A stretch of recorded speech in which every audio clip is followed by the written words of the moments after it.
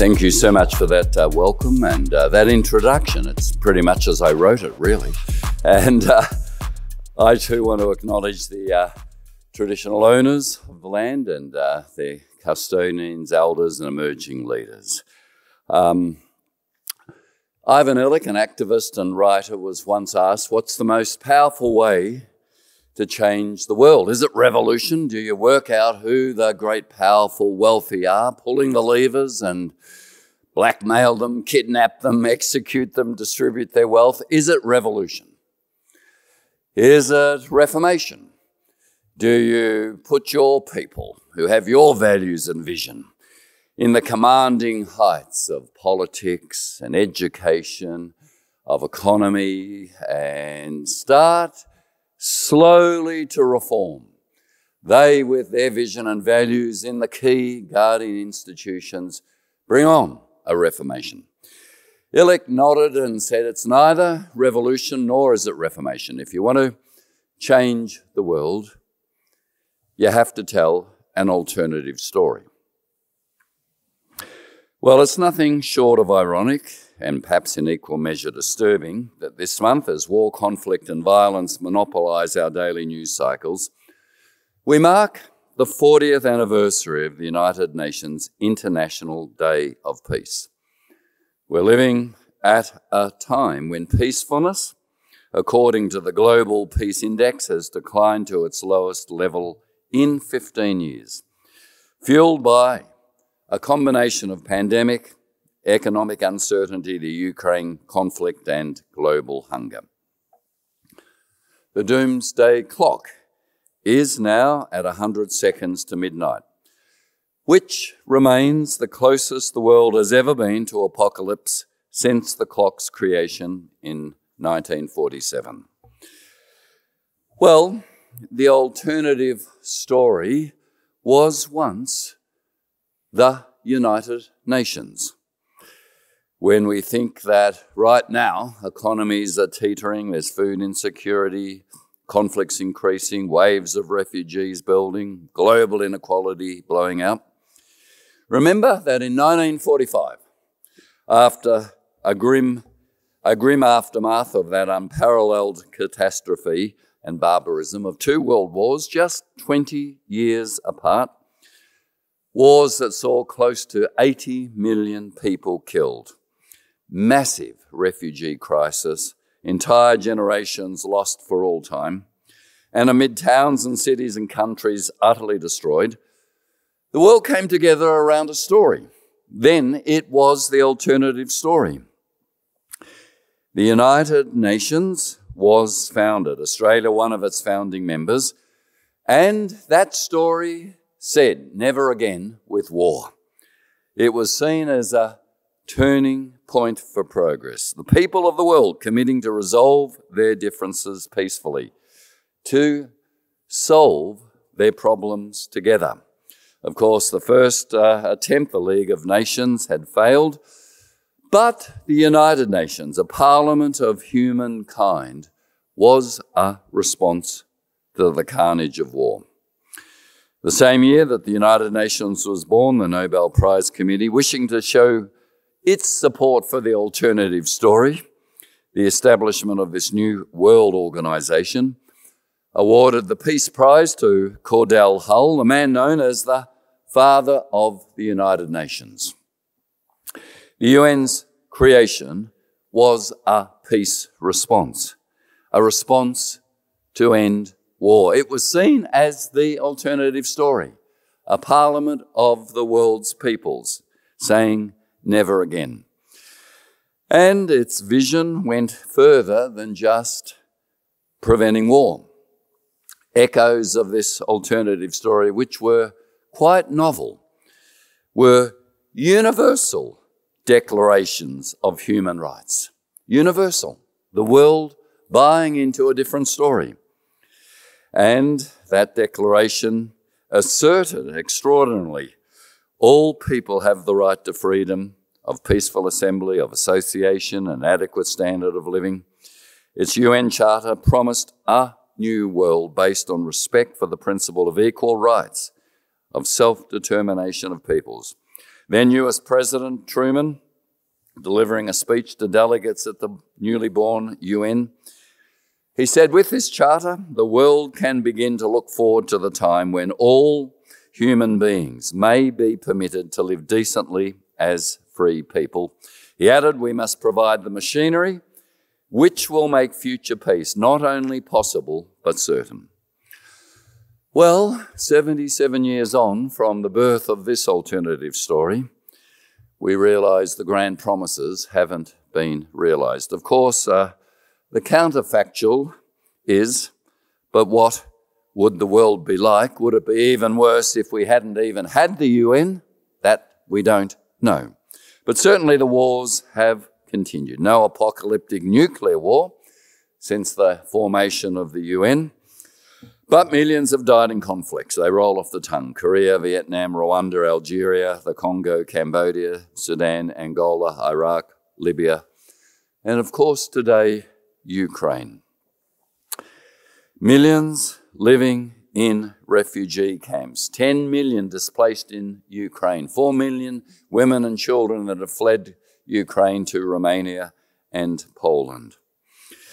According to the World Bank, the number of people living in conflict areas has nearly doubled between 2007 and 2021. So then we say this alternative story, which was absolutely worth a try, seems to have failed, thanks mainly to a Security Council with the permanent five, China, France, Russia, UK and US, being superpowers, allowing their rivalries to veto peace, to really strike at the heart of what the UN was created to do. And we know that this alternative story has been subverted by the actions of a few, particularly superpowers, and dissenting states allowing a roadblock to the common resolve of so many. Former Australian Foreign Minister Gareth Evans once said, no organisation in the world embodies as many dreams, yet delivers as many frustrations as the United Nations. Because we had such hope. It was an alternative story. Dag Hammarskjöld, the second Secretary General of the UN, said, well, the United Nations was not created in order to bring us to heaven, but to save us from hell. And it may still be that without the United Nations, we would be in a worse hell, despite all its terrible imperfections. When we think about what unites people through human history, it really has been three things. Their God or gods, their family bloods and nation, blood and soil and flag-waving nationalism, or a common enemy. The UN, at least, is pointing the way in saying, can we unite around a common enemy? It's called climate change. It's called global pandemics. Can we reject blood and soil nationalism, keep your belief in God, gods or no God, but unite still against what threatens every human being? As the current UN Secretary General, Antonio Guterres, says, it takes a world to fix the world. Well, the dream of that alternative story we still have to keep alive, but find a way of telling it, perhaps with different mechanisms in different ways. Amartya Sen, a Nobel-winning economist, he looked at peace through the lens of what he called ensuring everyone has the right to live the kind of lives they have a reason to value. That is still a very powerful storyline, isn't it? A diversified unity of purpose, the right to live the kind of lives they have the reason to value. Another Nobel laureate, Martin Luther King, put it, true peace is not merely the absence of tension, it's the presence of justice. So here are the storylines that still have a chance if we can find the architecture around them, the right to live the kind of lives that you have the reason, and you decide that reason why you value it. The presence of justice. For a time with the pandemic, there seemed to be a chance. We discovered an invisible virus profoundly showed the utter interdependence of humans on this planet. Whatever our nationalism, whatever our race or our sexuality, all the other stories we tell ourselves why we're superior to someone else.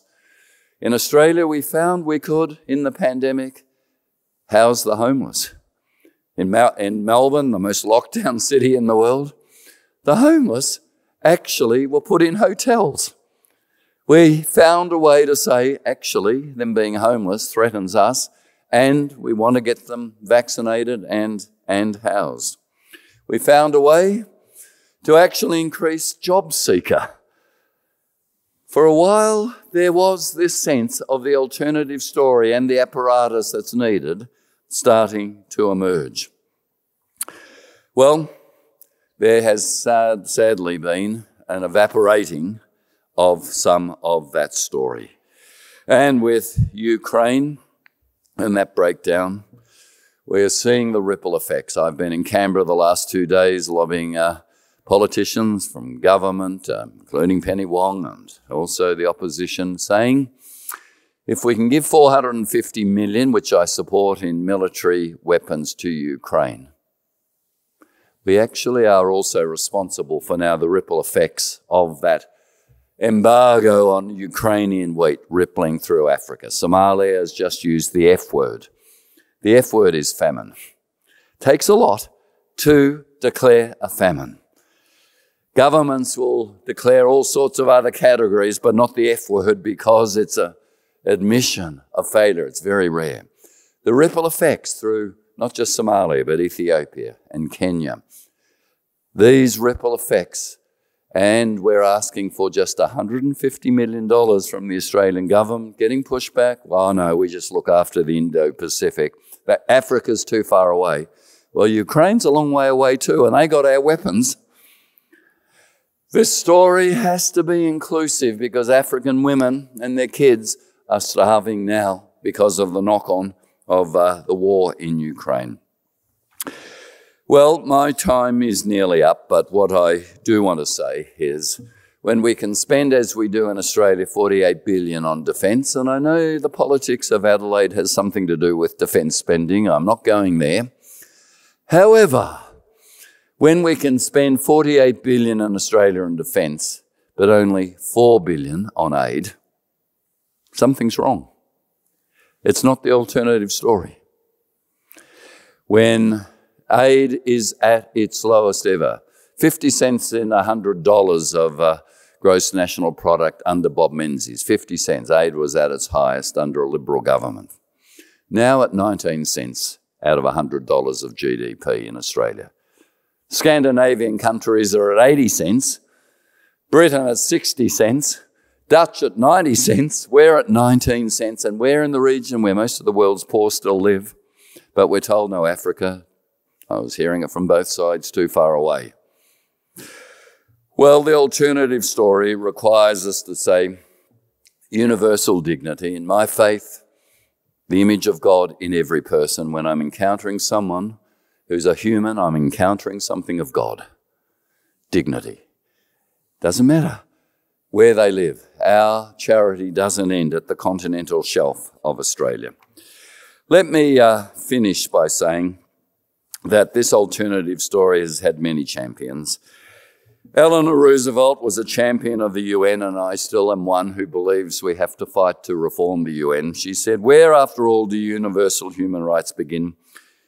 In small places, she said, close to home. So close, so small, they cannot be seen on any maps of the world.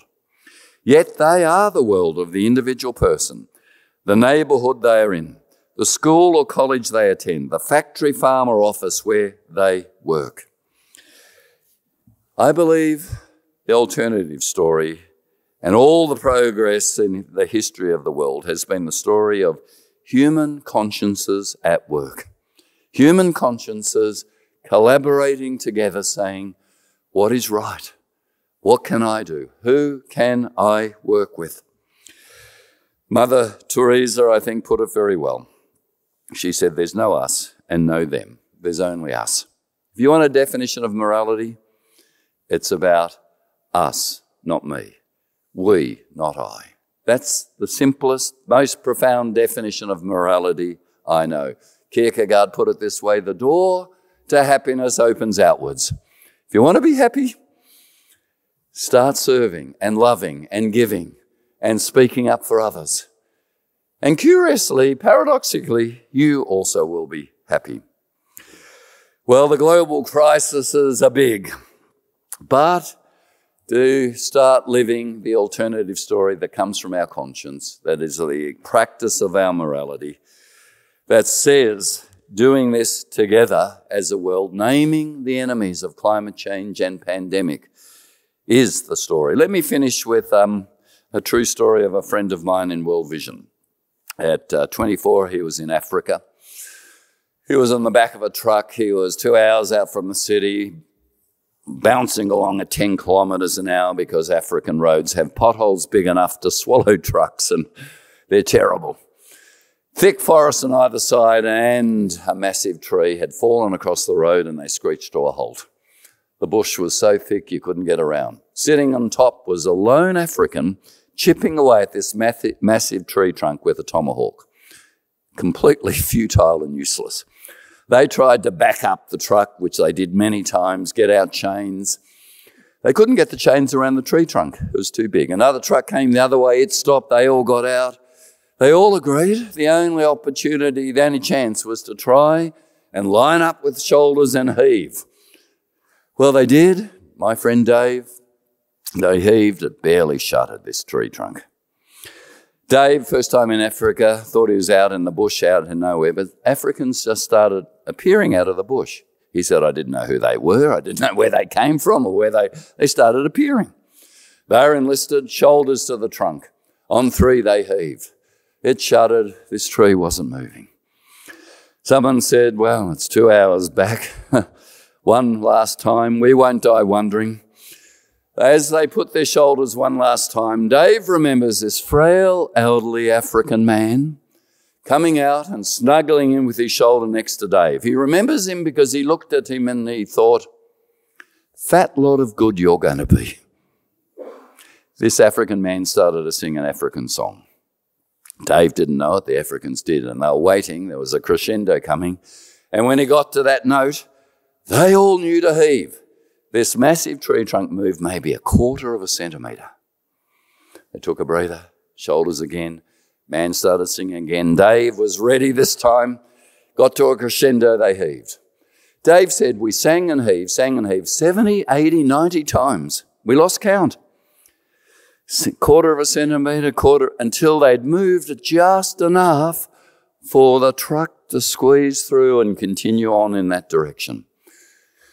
Dave later became the CEO of Boston Consulting. CEO based in Boston, he's American.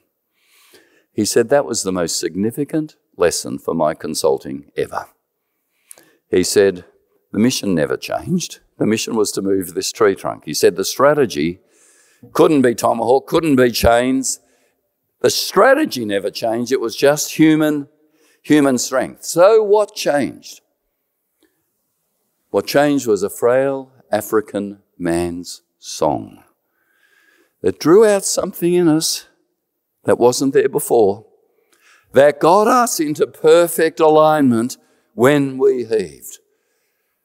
Well, the alternative story that we're looking for, the song that we need, is a song of free consciences that are committed to morality, that wants still to push with reform of the UN, but looks for machinery to say in these times, how do we overcome the conflict, the tribalism, the world profoundly re-tribalizing by lifting above to sing a song that we all agree on for our future and our kids. Thank you.